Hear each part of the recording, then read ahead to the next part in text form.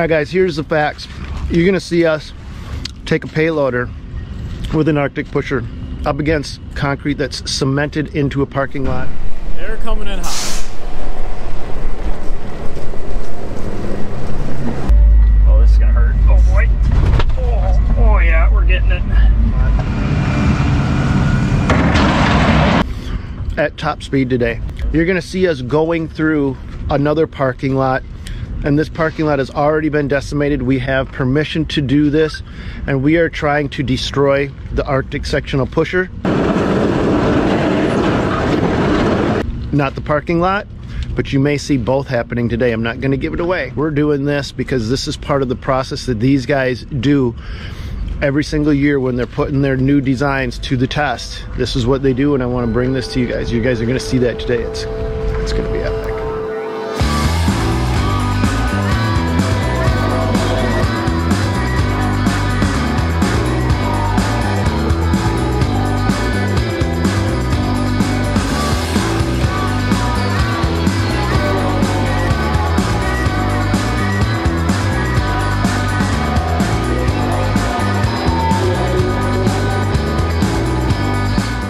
So you guys actually look for the worst lots you can just to test these out. Is that, I mean, you guys actually have lots that you don't need to plow, but you plow so you can beat the crap out of your own plows. Is that right? Yeah, 100%. If we don't already plow it, we'll try to plow it. So.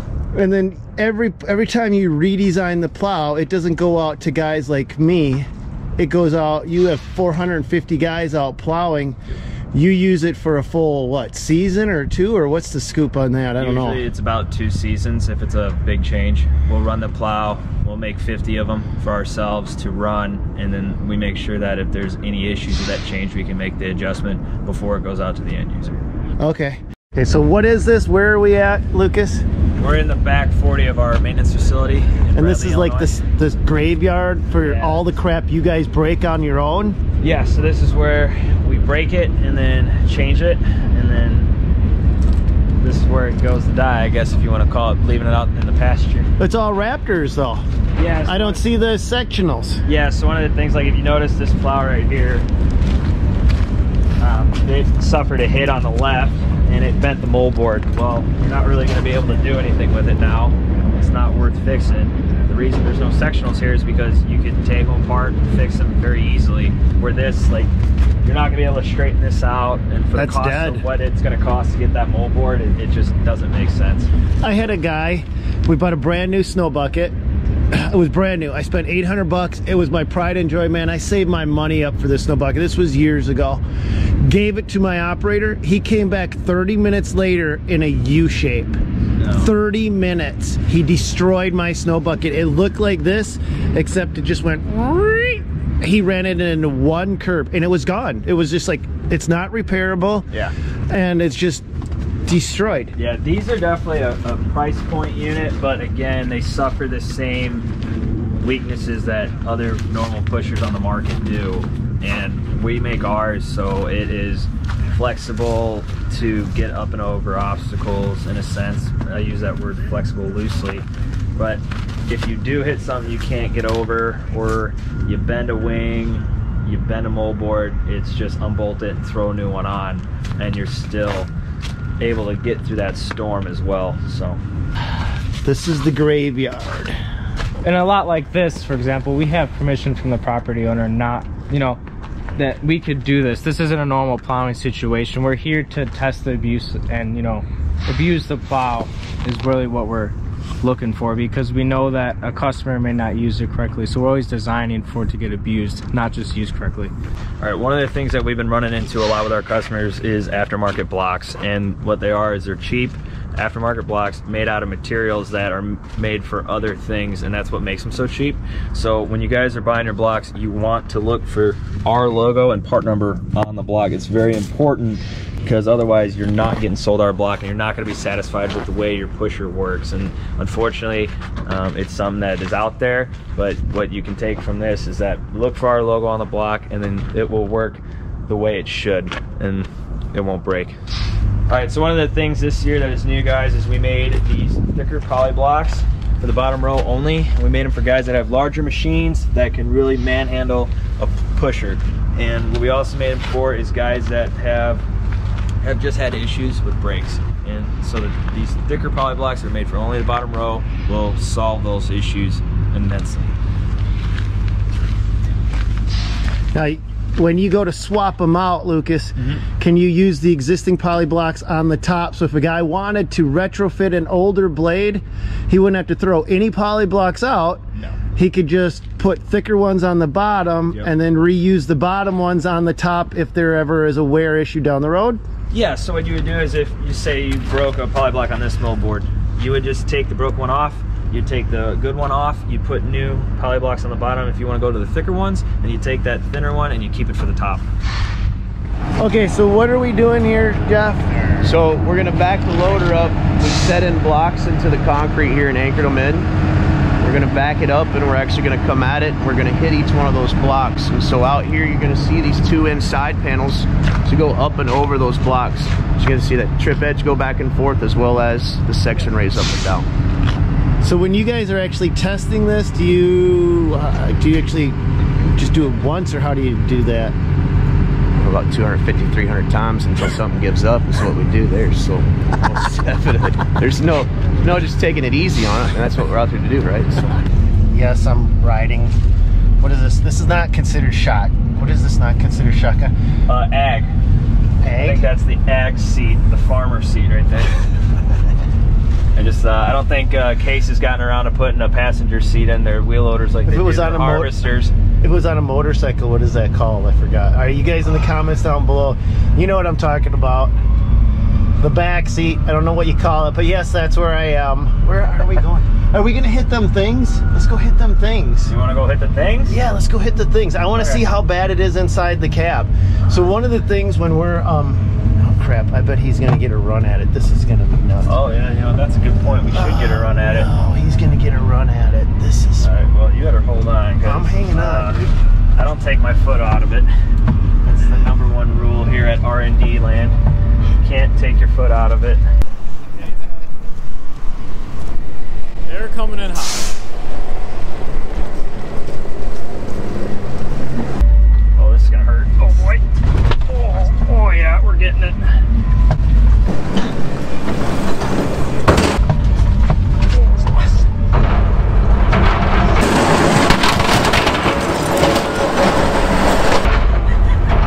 The ride was rougher than hitting the cement chunks. Oh yeah. No, that's the easy part. It's just navigating the loader through the parking lot full of cars and potholes is pretty much the hard part. That was crazy. Maybe we should just do like a normal scenario, like we're not tearing through a lot. Yeah, let's just do a normal one where, all right, so let's do one more normal. Here's, you might accidentally hit something, you guys. Here's what it's gonna be like. Not the 20 miles an hour wound up from a block away.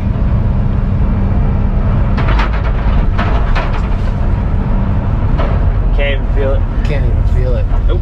That was another, so, I mean, I don't need to say it, but I'm getting to guess. If you guys, some of you guys may have experienced it where if you hit something like that in a different pusher, you're gonna eat that steering wheel. Mm-hmm. Your head's gonna go into that windshield, or you're gonna taste that steering wheel. More than likely, you're gonna hit that steering wheel. It's not hitting, Nick.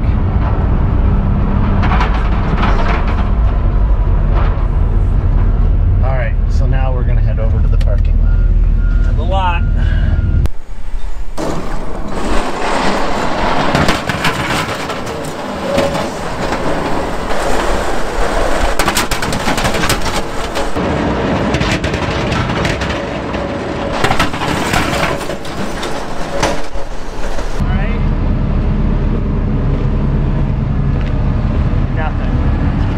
What's the story with this parking lot we're going to next, you guys? We may or may not use a parking lot to do pothole testing with a lot of down pressure to make sure that if someone were to use the plow the wrong way, it would survive. So one of the things you guys, you don't use down, you're not supposed to use down pressure with these plows. Well, you can use just a minimal amount, and then if you guys have to like cut hard pack or ice, then you can roll the machine's coupler forward, and it bends the poly block, which adds weight to your cutting edges. Otherwise, you're looking for the pusher to float. That way you can get maximum traction to the tires so that you could use the power of the machine to pushing instead of grinding the plow into the ground. What he's trying to say is if you're plowing virgin snow that just fell fresh, you just need to set the plow down on the ground. The frame should be relatively parallel with the ground, flat. This is rolled forward, so you'd be like, if you came back for a cleanup, you had to scrape snow that froze to the surface. This is the aggressive. Yep, you just roll it forward and it adds a lot of weight to your cutting edges. All right, well, let's go check out the parking lot from Heck. So what's the deal with this parking lot we're going to? It's one of the worst parking lots you've ever seen in your damn life. And you guys use this for testing? Potholes in it that you're going to lose little cars in and things like that. So that's why it's the best to test with. Beat the living hell out of it. Is it on right now, Lucas? Can you see that? Okay? Yep.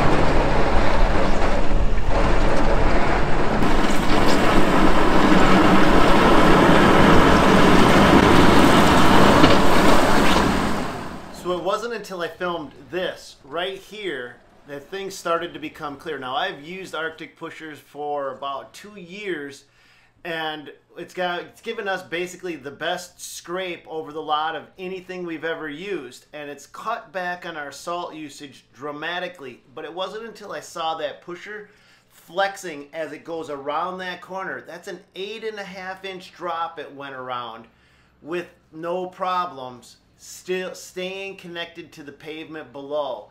That's when I literally had the aha moment while filming this video that's the difference. This is a 16-foot pusher contouring to the ground over an 8.5-inch drop.